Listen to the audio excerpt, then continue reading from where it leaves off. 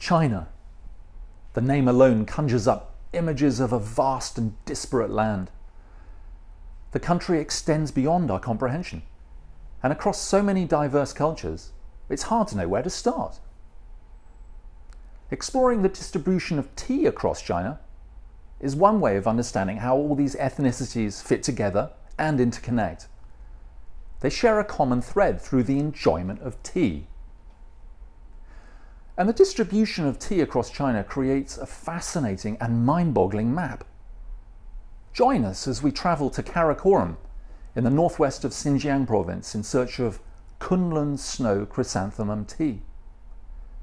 Assailed with bone-numbing winters and sizzling summers, Xinjiang is not traditionally associated with tea growing.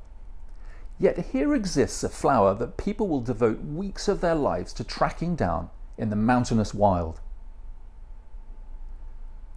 Tea making on the other side of China, however, down in the steamy south of Yunnan province, near the border with Myanmar, is taken just as seriously. Join us as we follow a man vying to win first prize in a prestigious Malcha tea-making competition to better the life of his family.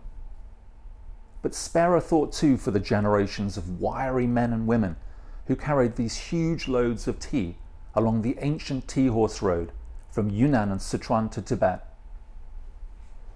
And we visit the Mongolian grasslands, where horse herders drink tea as an essential source of energy and vitamins. Tea in China is a wide open concept. There's tea made from leaves, made from flowers, from fruit or from herbs. And with this in mind, we head to the forests of Chishui in Guizhou province to join a man on a lengthy search for a wild tea tree and his arduous preparations for dark red worm tea. But looking out over all of this is Tibet, where monks sip butter tea to stave off the cold and fortify themselves in the land of snows. Pilgrims take butter tea with them on their astonishing pilgrimages across the rugged vastness of Tibet to the Jokhang temple in Lhasa to pray to Buddha. The journey, for pilgrims, is a true rite of passage, arduous and backbreaking, but done with great devotion.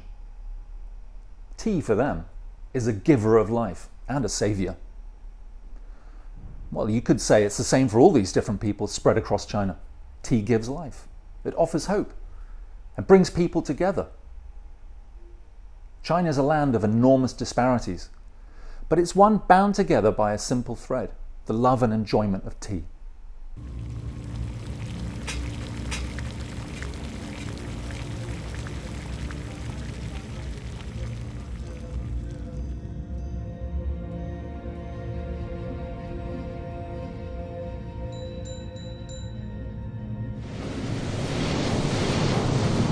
From the tea plantations to the barren plains, roads have been developed because of tea.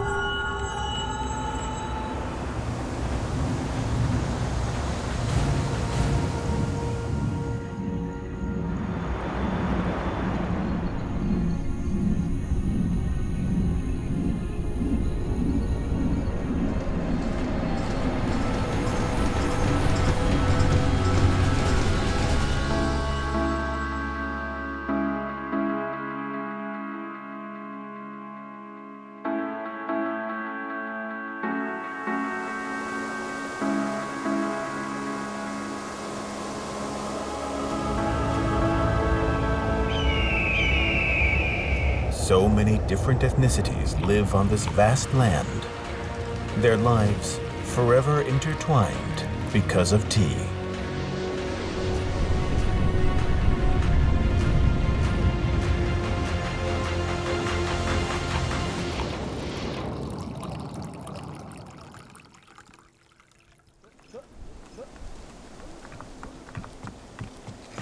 In the Xinjiang area of Karakoram, a Uyghur man named Mijiti is heading to the summer pasture on the mountain.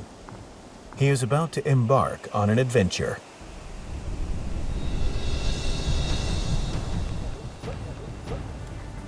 It's tough to get there. It takes 3 days by horse. This adventure might cost him his life. Sometimes when the river floods, we can't cross and we can't go back either. When the water level is shallow, the horses can just cross over the river.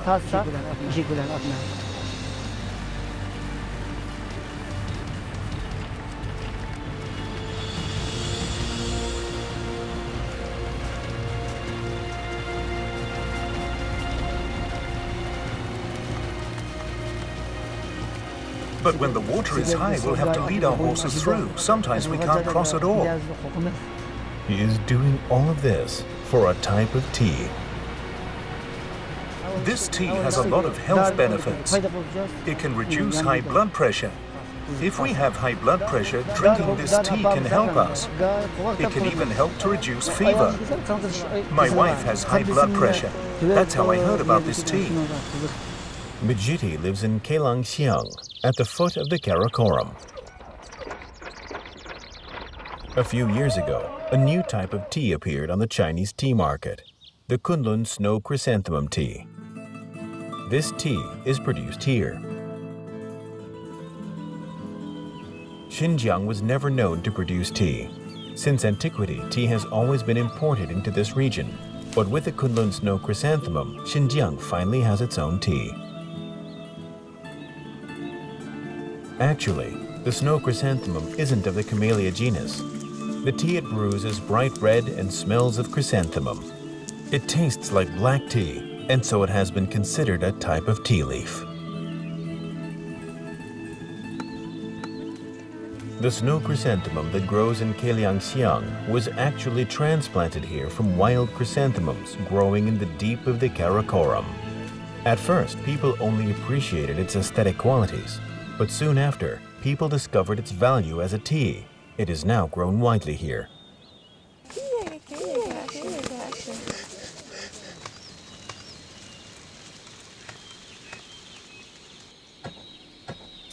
To help his wife with her high blood pressure, Mijiti used to buy the snow chrysanthemums from his friends who grew it.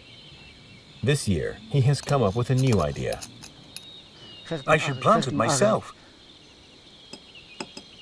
By planting the snow chrysanthemum, he could also bring in some money for his family, but the seeds alone would cost a quarter of his entire year's salary. There is only one way to save the money he would have spent on this. I asked the liberal yesterday.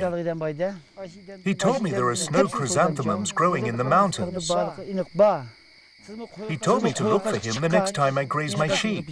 He knows where it is, so we could go together.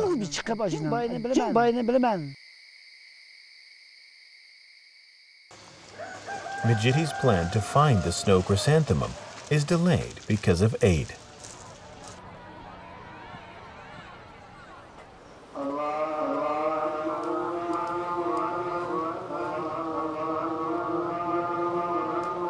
Eid is the most important holiday for Muslims. It is celebrated over 3 days, during which it is customary to visit family and friends and celebrate with joyous song and dance. In China, tea is a very inclusive concept. Many beverages made from chrysanthemum or other flowers, fruits, or Chinese herbs are seen as tea as long as they are brewed in the same way. They are tea, but not really tea in the botanical sense. These types of tea are usually drunk for their medicinal values. The herbal tea found in Guangdong is one such example.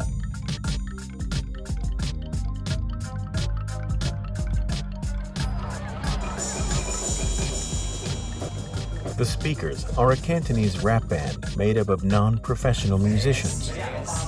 The members in the band have their separate jobs, but they enjoy making upbeat rap music together. Because of their shared love for local culture, they have just written a new song about Cantonese herbal tea.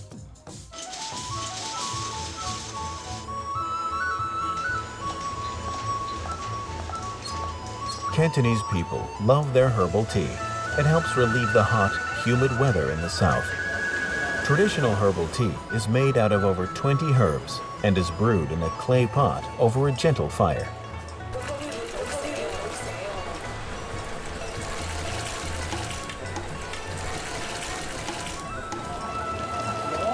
Strictly speaking, herbal tea belongs to the realm of medicine. When Cantonese people get headaches or a sore throat, herbal tea is their first remedy before visiting a doctor.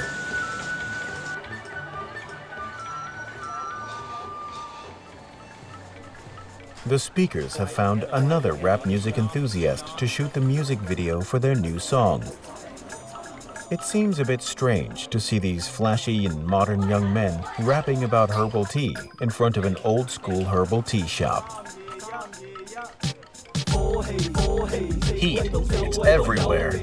Hey dude, herbal medicine is your friend. It's bitter, but it's good for you. It gets rid of all your toxins for you. It's magical. It's miraculous. It travels through my body in search of the meaning of life. I use pure herbs to quench my anger. The green genie will show me the way.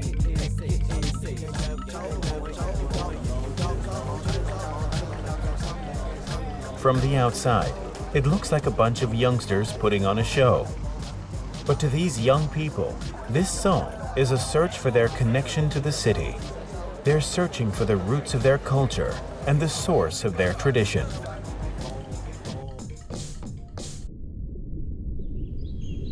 "2,000 kilometers away, in Xishuangbana, Yunnan, tea drinkers here are still living according to ancient tradition. In a village located in Nanhua Mountain, Chejie is helping a friend with his wedding.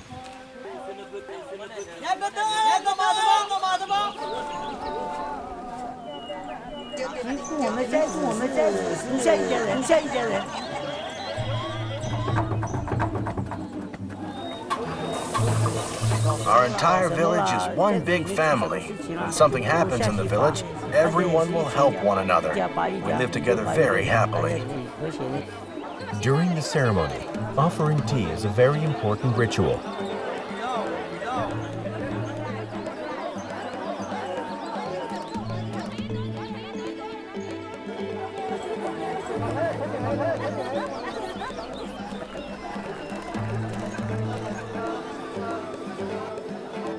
Tea is even part of the dowry.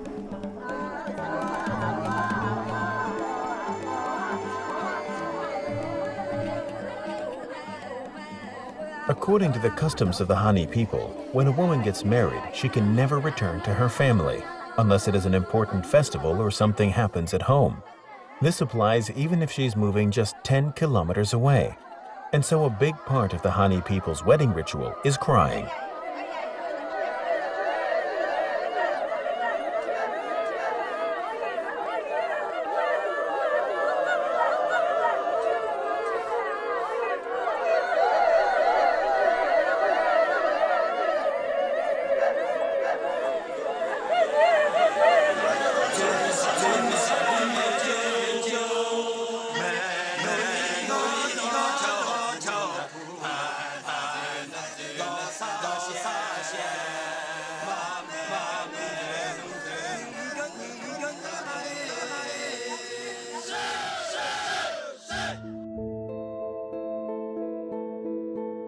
Chejie lives on the side of Nanhua Mountain.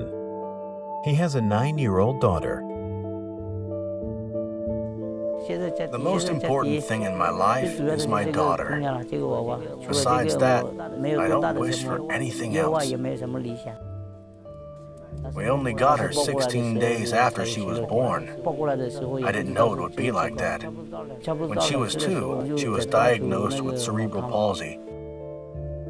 We didn't even think about it, about giving her away. That would have been worse for her. She only has one life.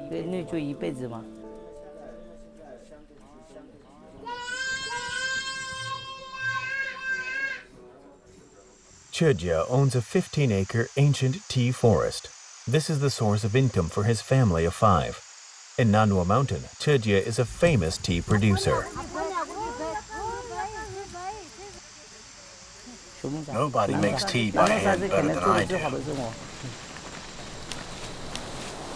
In April every year, Munghai County organizes a tea competition. If Chejie wins this competition, he'll be even more famous than he currently is. This can help raise the price of his tea leaves.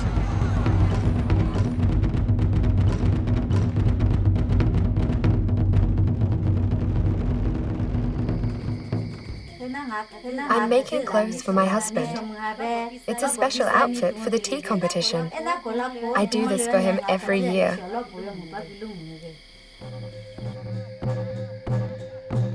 These tea competitions are held in all the major tea-producing regions every year. The one held in Yunnan's Menghai County is especially competitive.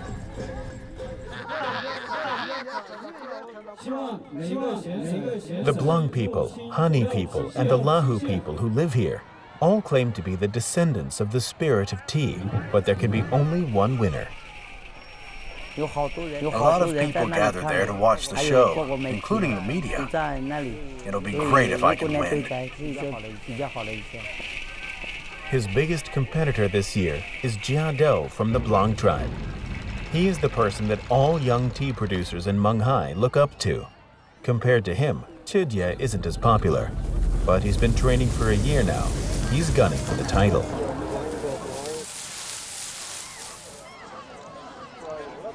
If I win, things will change for me, definitely. But it isn't just me. I represent my village and the entire Nanhua Mountain. The competition begins. It is Jia Do's turn first. The competition doesn't last very long. Participants just need to finish making a maucha. But handmade maucha is one of the most difficult to make. Jia Do's performance is flawless. I was pretty stressed out. I had never been in that situation. I'd never made tea in front of so many people.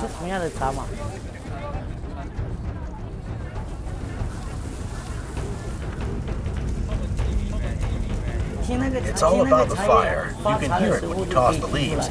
You'll know if the fire's hot enough.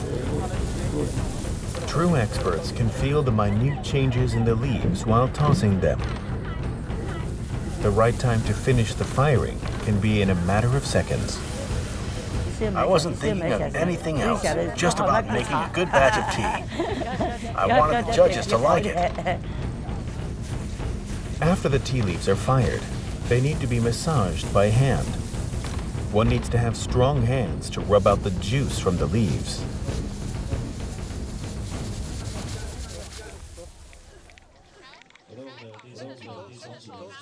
This seemingly repetitive action actually has many intricacies to it. This competition is about the synchronicity between the producer and his tea. The producer needs to truly understand tea in its minutest detail and be able to express it. Only then can one win the championship.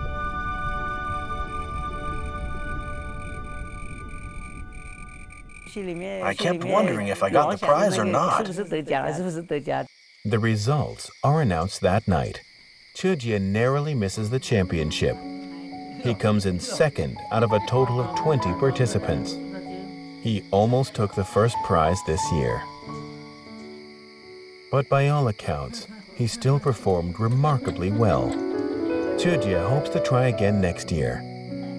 By that time, his daughter will be 1 year older. I just want to be happy like this every day. That's all I can hope for. It's just my daughter I'm worried about. But even though she has this condition, we're still really happy. We're doing really well. I shouldn't think so much. I just hope that she can take care of herself when she grows up. I don't need anything else, just that.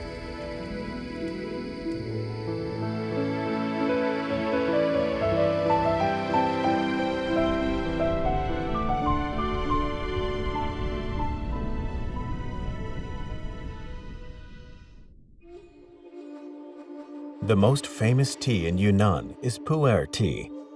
The maucha from the famous tea factories here will be pressed into cakes or bricks before being exported.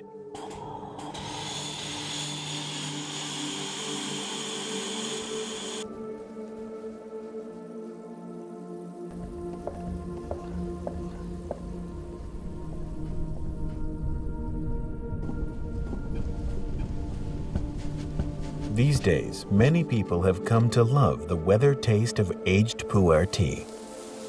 The journey to export the tea was long and dangerous in the past. Under the sweltering heat and the moisture of rain, the tea leaves began to oxidize and ferment, forming chemical compounds that are beneficial to the human body.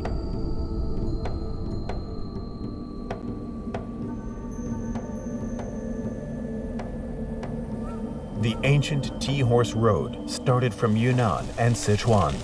It mostly led to Tibet, where it continued through the valleys of the Himalayas, on to India and Nepal. Horses were mostly used in the Yunnan part of the Tea Horse Road, whereas in the Sichuan part, men carried most of the goods on their backs.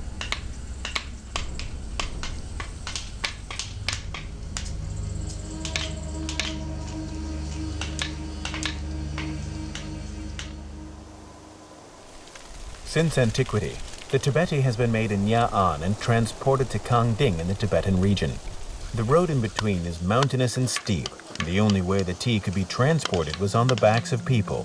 These people were known as tea carriers.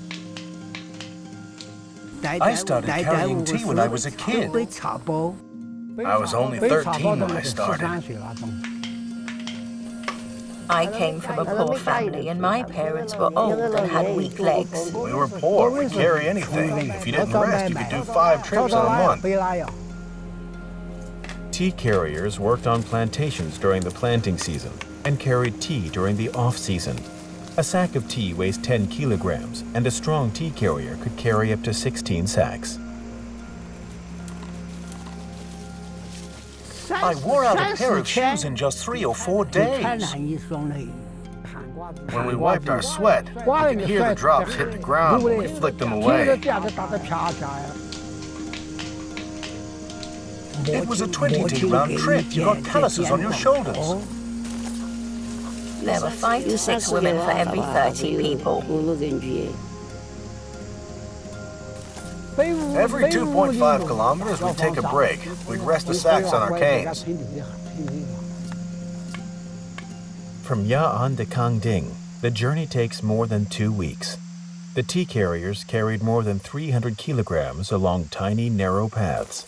If they were not careful, they could easily fall into the ravine. I would spit in my hand, rub my hands together, and then rub my soles so that the blood could flow properly. Then I would start walking again. It was tough, but it was the only way.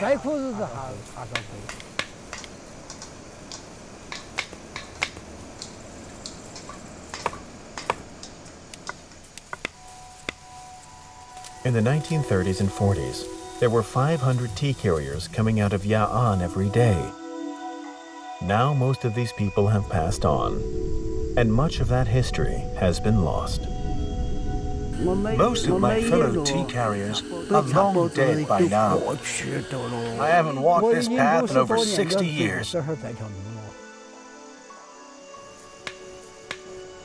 I'm the only female tea carrier still alive. Tea carrying used to be such an important factor in the ancient Tea Horse Road. But now the trade has quietly disappeared. The tea carriers navigated one of the most treacherous tea routes in history, with the most primitive means known to man.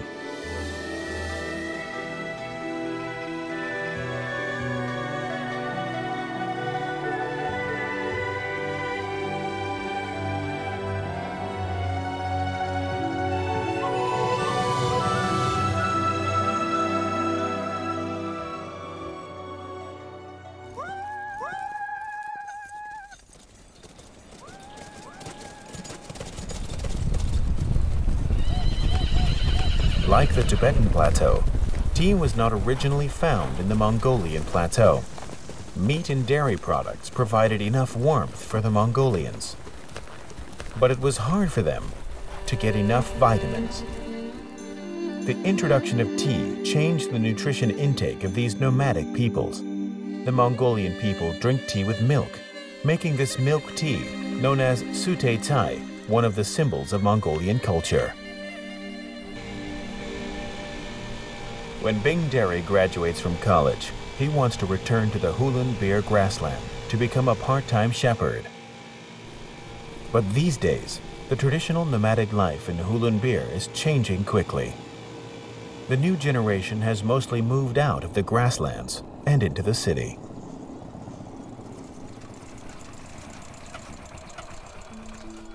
When I was going to college, I really missed the smells of home. In the mornings, my mum would make su tai chai with milk curds and beef jerky in it. I would drink 2 big bowls and herd the horses and sheep into the grasslands with my father. Those 2 bowls would fill my stomach for the entire day. When I get home at night, Mum would already have made another big pot. In the grasslands, milk and meat provide energy to the shepherds. The tea provides the vitamins. The memories of su tai chai and riding horses are woven into the blood of the Mongolians. Bing Derry can't be a shepherd yet. He hasn't learned the fundamental survival skill of the Mongolian people, horse lassoing. The shepherds ride their horses in turn. Lassoing their horses keeps the horses from going wild.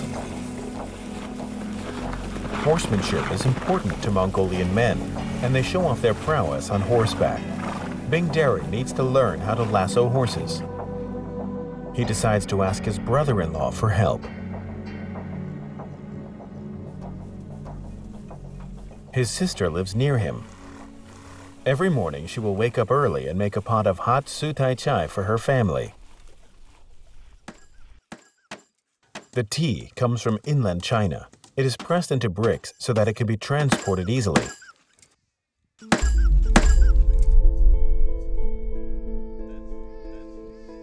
The bricks are so hard that one needs a hammer to break them apart. The fragments from the brick are then put into a net and boiled in hot water. Fresh milk can be easily found in the grasslands. When the pot of tea water turns brown, milk is added. The white milk is mixed into the brown tea water.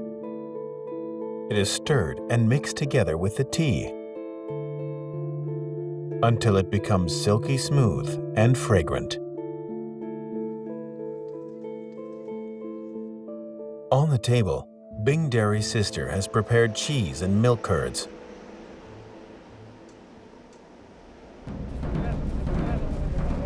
Bing Derry's brother-in-law is teaching him how to lasso a horse. This requires cooperation. Someone needs to herd the horses, while another person waits with a lasso from the other direction. The rope needs to fall around the throat of the horse and tighten. If the rope falls around the horse's neck instead, it is impossible for anyone to draw the horse in. This is a battle of determination between man and horse. One of them will eventually admit defeat.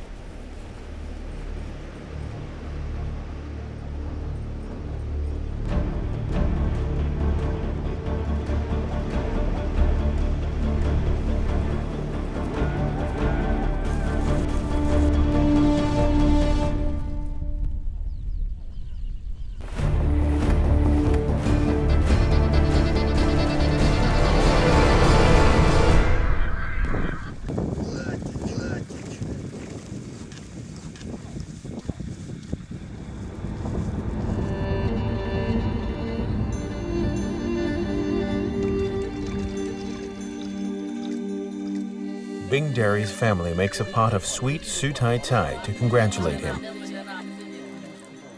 Today, he has won the right to become a shepherd.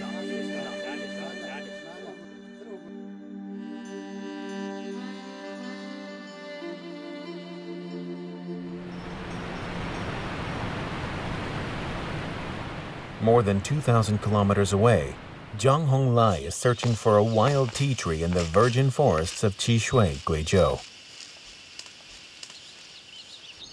It basically grows on the cliffs in the virgin forests on either side of the Qishui River. I wake up at 4 or 5 in the morning. Then I go up the mountain and pick 1 or 2 sacks of tea leaves. I go back and forth until it is nighttime. Then I go home. Sometimes I wouldn't even come home until 2 days later.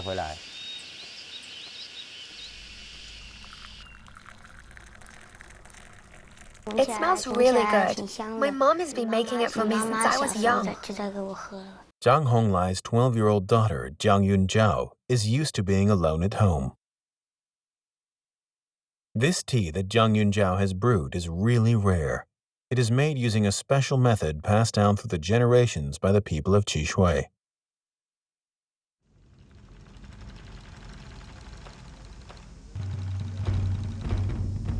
The leaves that the villagers have picked are allowed to oxidize. This causes the leaves to emit a certain fragrance which attracts moths. The moths then lay eggs in the leaves. The larvae that hatch from these eggs eat the leaves. Their castings are dried and sieved. After some firing, it becomes one of the specialty teas of this region, worm tea.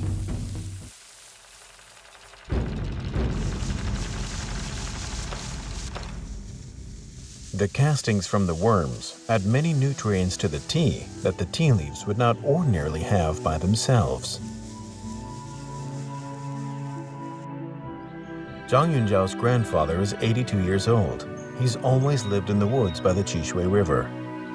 If you feel bloated, you should drink this tea. It'll be really healthy. You can eat the fresh leaves, the stems, even the branches. You can even eat the castings. We didn't used to be able to sell this. We would make it for ourselves. It's been around for a long time. This worm tea can help digestion. Actually, the scientific name of this tree is Lycea coreana. It isn't actually of the Camellia genus.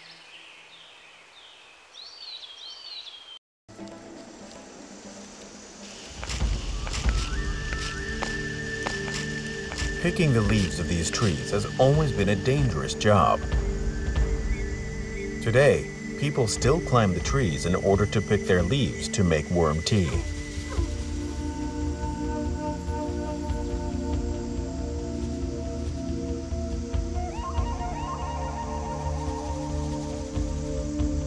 Some farmers climb up with their bare hands, and sometimes they will fall. If I can do it myself, I will climb the tree. I don't want anyone else taking this risk for me. It can be as high as 50 to 60 meters.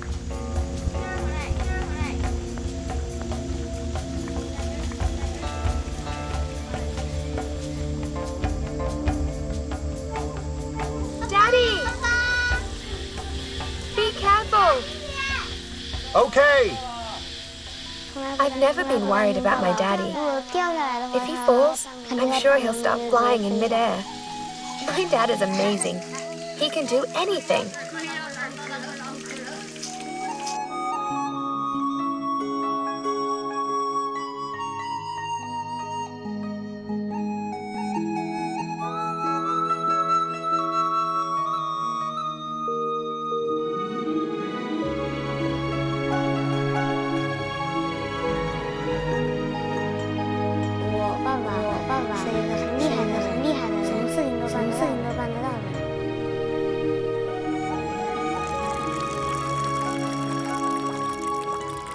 Worm tea smells like the earth.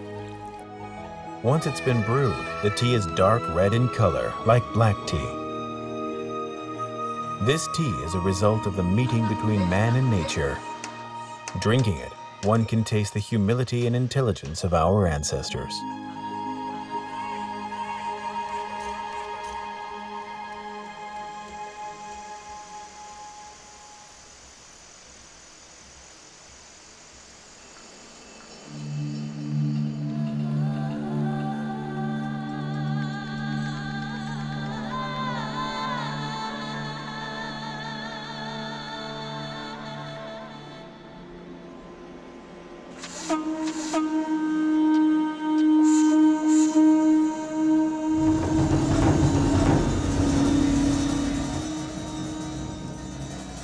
On the 25th day of the 10th month of the Tibetan calendar, the monks in the Zandan Monastery in the western region of Tibet are holding the lamp lighting ritual to honor Je Tsongkhapa, the founder of the Gelug school of Buddhism.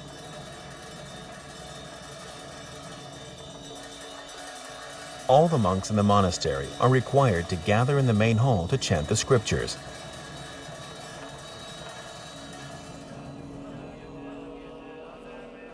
Butter tea can ease the discomfort of dry throat and stimulate the senses.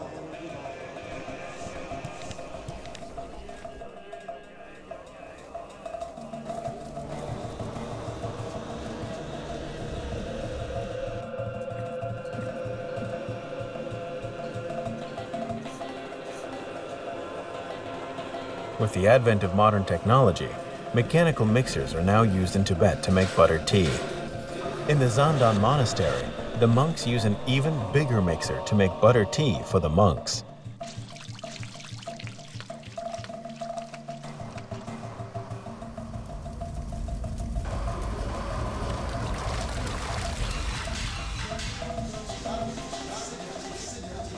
In the grasslands of Changtang in northern Tibet, 50-year-old Jo Ma is fulfilling her greatest wish in life. I want to make a pilgrimage to Lhasa to pray to the Gautama Buddha. Accompanying Jo Ma on her pilgrimage are her son and niece.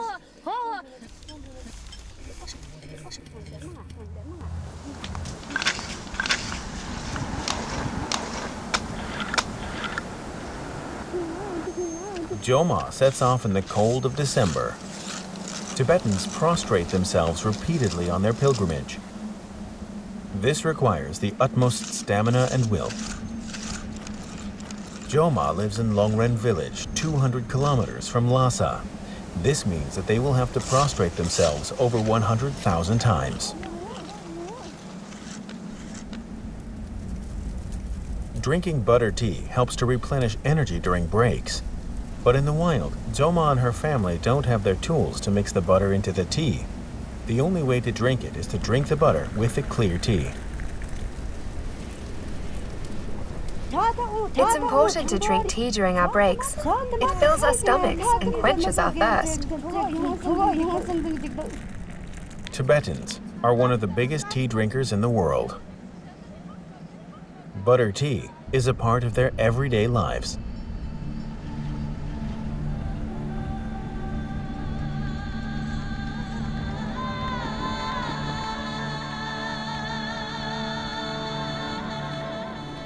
My mother isn't in very good health. That's why I came with her. My health isn't good, so I can't walk far. Prostrating themselves every few steps, they can only cover 7 to 8 kilometers each day. They sleep in tents on their way there. Their tea wares are the few things they bring from home. When we drink butter tea during the day, we feel good even if we haven't eaten anything.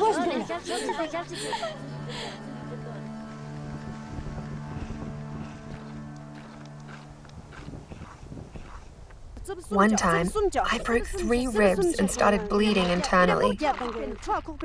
I pierced a hole in my body and drew out the blood with a pipe.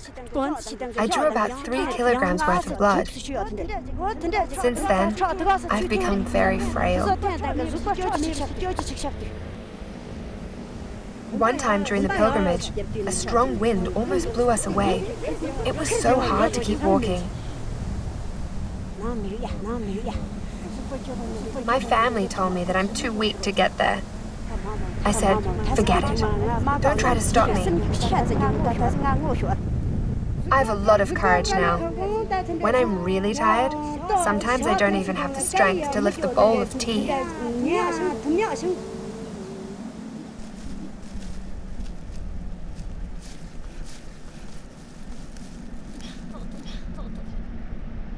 In the high altitudes of Tibet, the air is very thin. Drinking butter tea can help to warm the body, fill the stomach, and provide essential nutrients. To the Tibetans, tea is the giver of life. Without a strainer, Jo Ma and her family use a piece of thick paper to strain the tea. They will have to make do on this pilgrimage.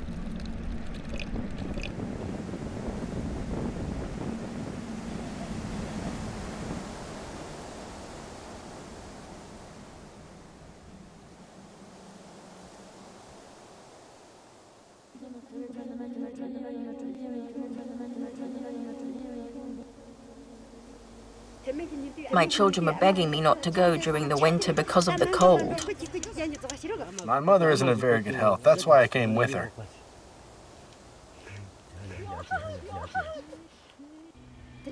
Before we left, my son said, "Mum, you're so brave. I'll come with you so that I can help you."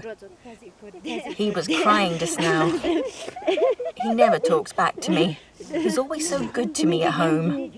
As his mother, I can't be with him his entire life.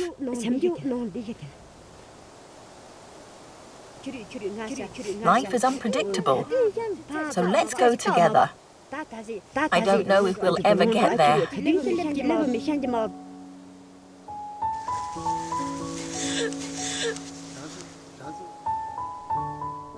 One family, one car, one tent, and one cup of tea. All this for just one simple wish. Why are we doing this? We only have one wish. We are doing this for the world, to pray for health and happiness for the entire world, and to have our sins pardoned. I believe this is worth dying for. This is what I believe in.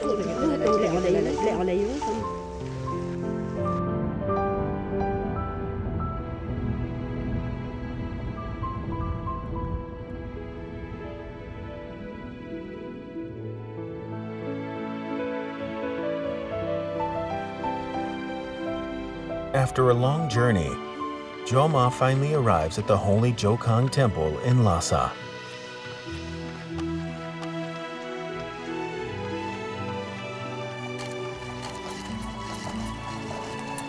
Tibetans view life as a journey filled with perils.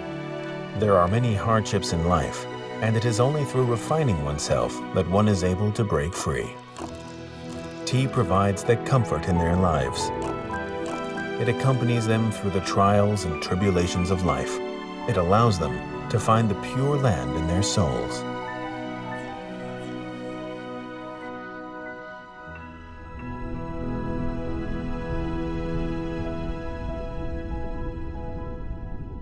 China is vast, but its distances shrink when we think of tea, how it is nurtured, appreciated, and savoured across the country. It brings warmth. It brings riches. It can convey prestige, and tea can bring health. All of a sudden, China appears less disparate and gigantic when we consider the unifying fondness for tea. And across the sea is another culture, Japan. Join us next time as we delve into the mesmerizing art of the Japanese tea ceremony and discover its links with the traditions of tea drinking in ancient China, traditions some are seeking to revive.